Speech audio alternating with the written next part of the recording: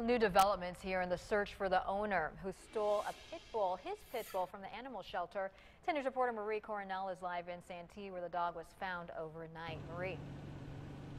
Well, when we first told you about this dog, this story got a lot of attention when the dog was stolen from a shelter in Linda Vista. The story continued overnight when the dog was found in Santee, but then the owner who stole it, he ditches it before officers get here. In this video, you can see the animal control officer who noticed something wasn't right earlier this week when police say the owner of this pit bull cut the locks and stole his dog from the shelter. Overnight, someone spotted him and the dog and called deputies, but by the time they got here, the pit bull was by itself. You see it in the back of the patrol car, wagging its tail, and you notice it still has its collar. This morning, the dog is back at the shelter. Deputies are still looking for the owner. Now, if you want to check out the previous story, we have that on our website, 10news.com.